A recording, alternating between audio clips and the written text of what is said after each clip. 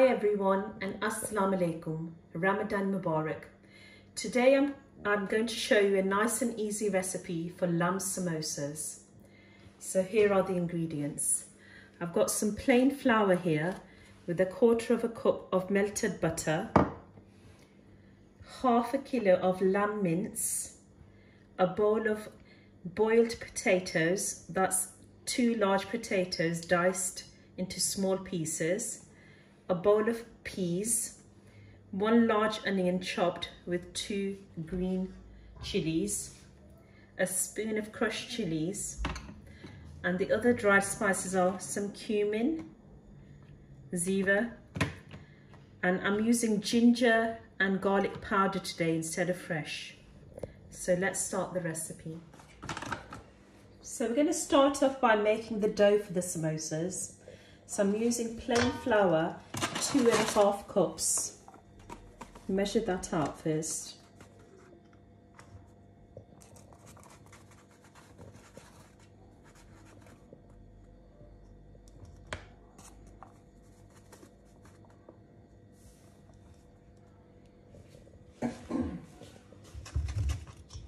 So you need a teaspoon, 1/2 teaspoon of salt to that. And I've got ajwain seeds here. You just need 1/2 teaspoon of that. So before you put the water in, just thoroughly mix this, the salt and the ajwain seeds. And I've got melted butter here. You can use oil as well. This is 4 to 5 tablespoons. That comes about 1/4 cup. So I'm just gradually adding that and then rubbing it into the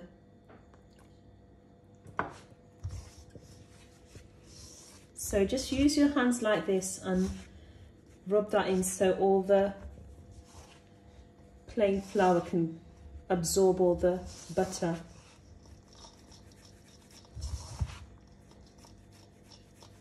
So you're kind of getting like you'd make a short crust or pastry. Get all the flour crumbly first.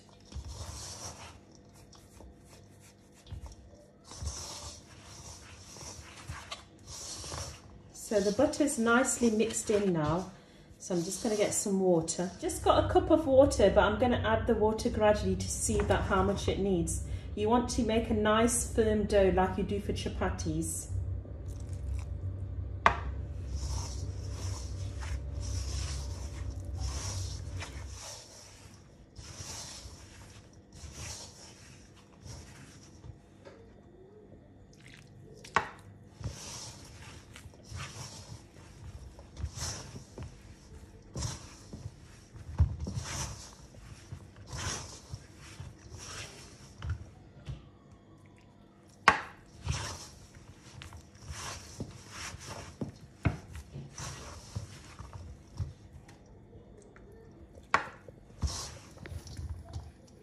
I've used 1/2 cup of water and now it's all come together.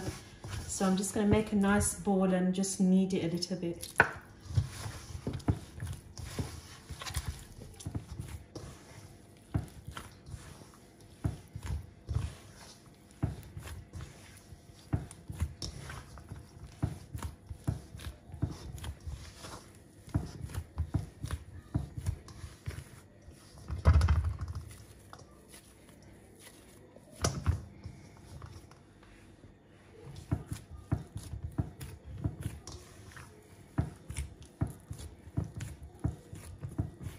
So I'm going to leave this aside for about 20 minutes so the dough can set, and we'll make the filling.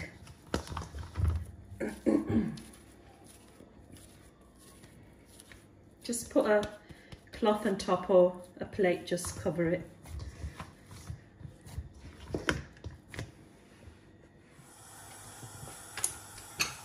I'm just going to add 1 spoon of oil.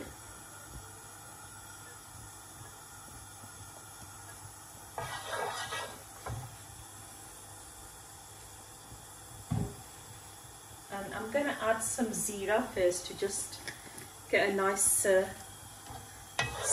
aroma, spices. So it's about a spoon of zira.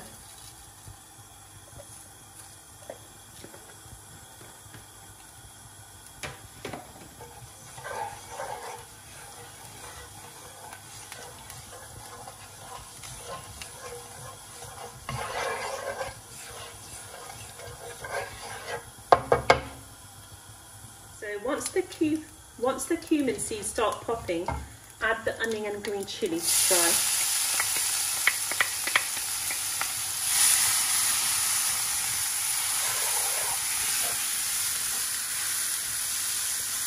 So you just want to soften these a little bit, and then we'll add the quinoa. I'm adding the lamb mince now. This is plain lamb mince, so that's why I'm putting them in there.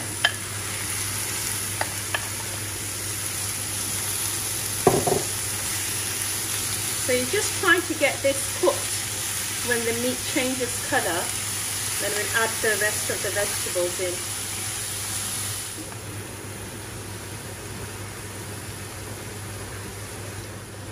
I'm just adding a spoon of salt to this. And the crushed chilli is a spoon. We're just going to use a little bit of chili powder, but not a lot because I put green chilies in later after I've cooked this. And I'm not using any water in this today, it's just going to cook in the meats and onion water. So because the lamb mince is very fine, it will cook in the pan without water. So I'm using a spoon of garlic powder. You can use fresh as well, but when you're making a filling, the garlic powder and paste is fine. And a spoon of ginger powder.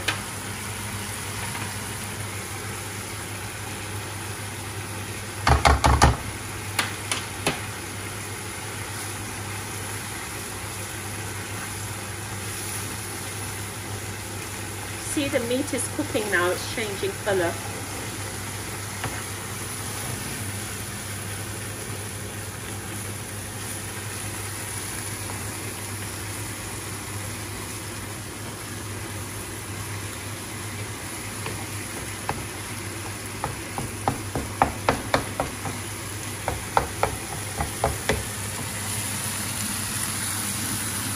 It's smelling really nice with the cumin and green chilies.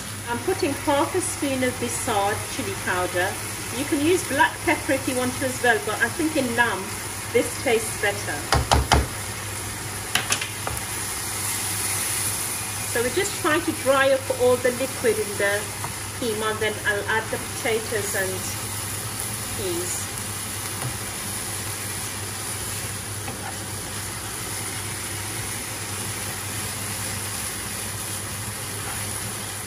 I'm adding the peas first because the potatoes are already boiled and these aren't. They're just frozen peas, so I'm adding them first.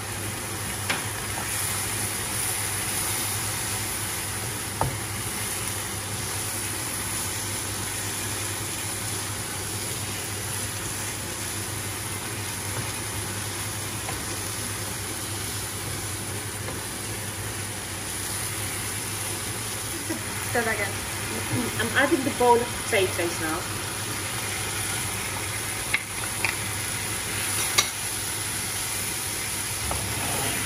So just need to cook this for about a further 5 minutes.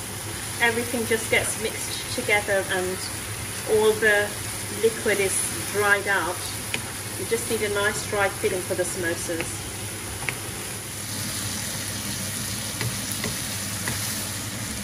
See now the liquid's nearly dried up, so it just needs a few more minutes then I'm going to shut it off and cool it down. So the keema looks nice and dry and done now. I'm going to transfer it into a bowl and put it in the freezer to cool down. You need like a small sized dough ball, not too big, it's just in the palm of my hand, because the thinner the pastry, the samosa will be better. You don't want a thick pastry samosa. So I've made 1, 2, 3, 4, 5, 6, 7 out of these, of 2½ cups of flour.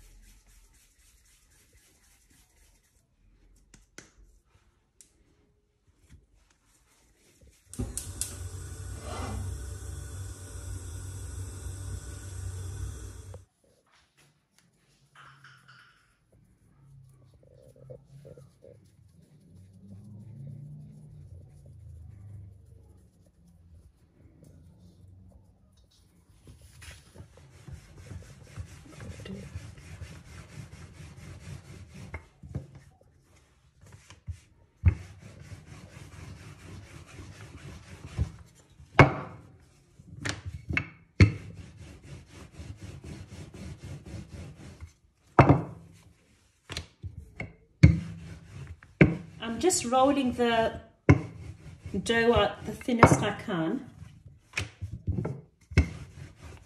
I'm not making like a really big samosa, medium size. So that's about the size that I want.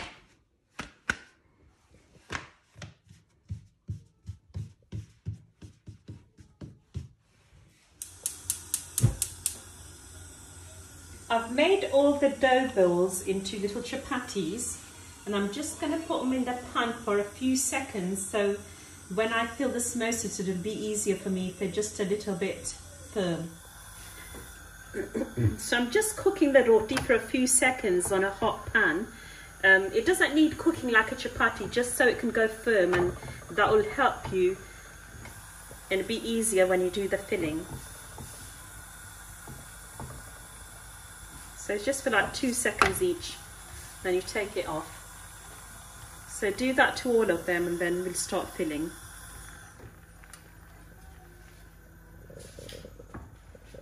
So put a tea towel on top so the chapatis don't go dry.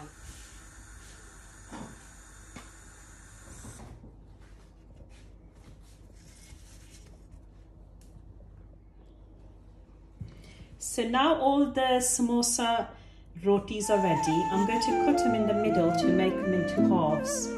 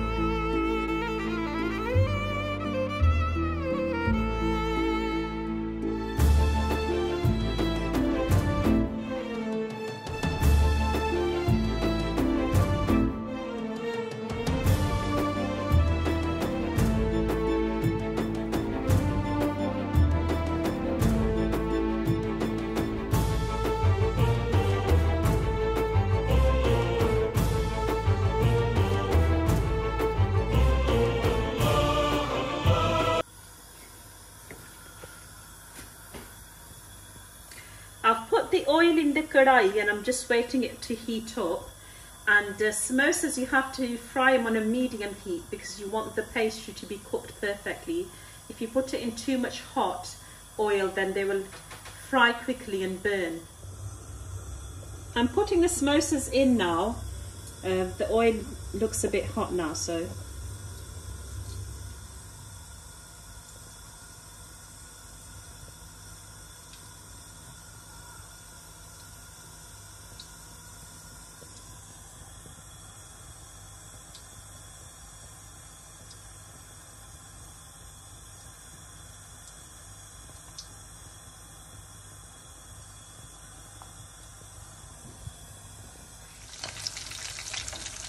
you can see the pastries popping up. That's a good sign.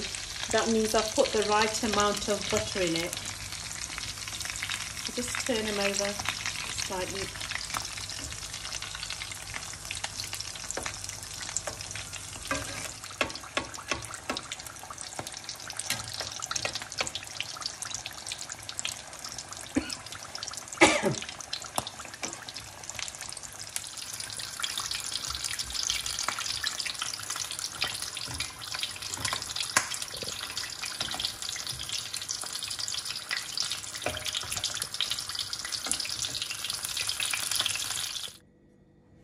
I've cooked these now and I've took them out, and I just want to show you how nice and flaky the pastry is. So I'm just going to open one. It's very hot. Just want to show you.